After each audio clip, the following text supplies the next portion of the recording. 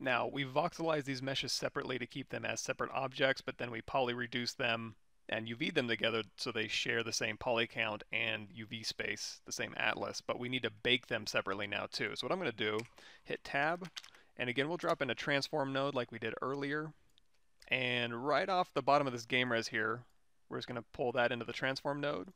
And instead of transforming all of our objects for this group, we're going to do the drop down menu, and we're going to say move the base over only.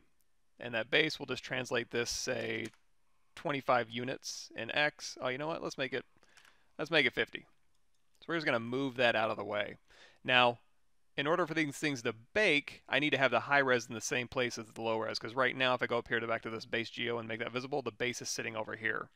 So what I'm going to do is I'm going to alt drag off this transform node. And now this base geo here, I'm going to plug into this transform. And now if I make this visible, we see that the high res of the base has moved over to this side here. And actually, I dragged in the wrong one. What you're seeing right here is we lost the poly paint, and that's because we went to the voxelized mesh. You can transfer that poly paint back, and we'll get into that later. But really what I want is I'm going to take this bottom of this base geo here, I'm going to middle mouse drag, and I'm going to plug that one into the transform.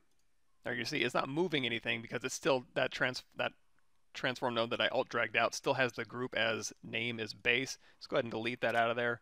And now it's going to move everything associated with this node over. So now our high res matches our game res. So if I have our game res selected and then our high res with the blue, you can see both of them there occupying the same space.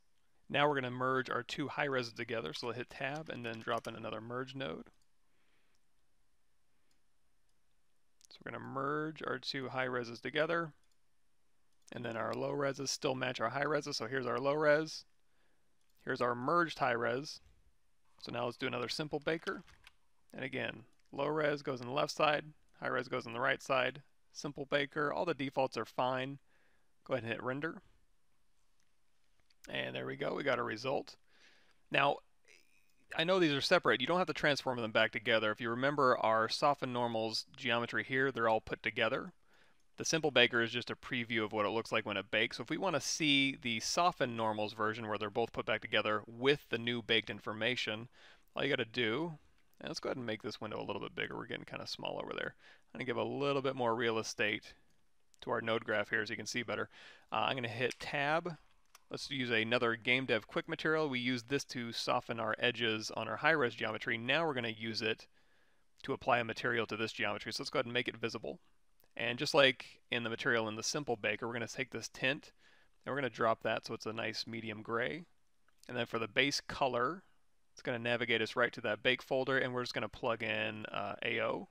And then for the normal texture, plug in the normal, and you may need to flip Y to get it to show up correctly. And now you can see that they're all put together, they're all baked nicely, they're all sharing the same UVs. Again, if we go to the UV map, and then back here, they're all sharing the same UVs. So now this one, we could put in an FBX export. By default, the output file is going to be put in, again, the root directory where the HIP file is saved, named out.fbx. If you want to change that, feel free. If not, you can keep these defaults and then just hit save to disk, and that'll go ahead and save your FBX right here in the root directory of your folder here, and then your render images are in that render folder. So there you go. You've baked these two things separately. We've talked about base functionality of the Houdini game dev tools, and I hope we've had a pretty good time doing it. Now, you may think, well, if you go way back up here to our original mesh, we go to the selection here, and we do select by name attribute, you're going to say, well, we have all these pieces, so is there a way for us to voxelize all these things separately, bake them all separately, and then bring them all together for a game res? And the answer is yes, that's what we're going to get into next. So hang tight, and if you can, bring in your own versions of this geometry, bring in your own geo, go through these steps, make your own game reses really quick. It's really quick, really fun to do.